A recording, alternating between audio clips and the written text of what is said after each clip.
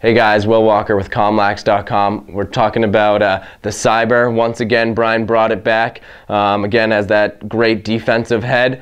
Really wide, as you can see, great catching area, getting to that passing lane, as well as a great scoop to pick up those ground balls. Also, you can see on that sidewall right here, it has that triple beam construction where you have multiple touch points, really making this a very strong head, great for defensive players where you need to be able to make that check and have the head hold its shape. It's great for that, as well as it has multiple stringing holes up and down that sidewall, really creating any pocket style that you really want.